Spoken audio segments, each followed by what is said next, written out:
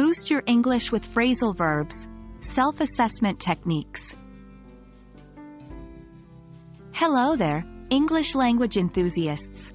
Today, we're going to dive deeper into the intriguing world of idiomatic expressions, specifically, phrasal verbs. Our focus will be on self-assessment techniques. This will empower you to gauge your progress independently, ensuring you're moving forward in your language learning journey. Self-assessment techniques are strategies that you, as a learner, can use to evaluate your own understanding and knowledge of a particular topic. In the case of phrasal verbs, these techniques can involve a variety of methods, from quizzes and tests to more hands-on, practical language use. The question you might ask is, why should we consider self-assessment? The answer is simple. It encourages autonomous learning. It allows you to recognize your strengths, understand your weaknesses, and plan your learning path accordingly. Moreover, it is a great confidence booster, as seeing your improvement over time can be very motivating. Before we move on, let's recall why phrasal verbs are vital. They are a core part of English and are used frequently in both casual and formal contexts.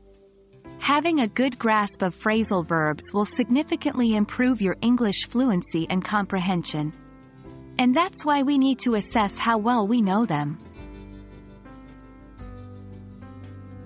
1.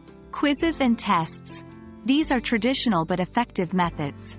You can create flashcards with a phrasal verb on one side and its meaning on the other. Quiz yourself regularly and track your improvement. 2. Practical use.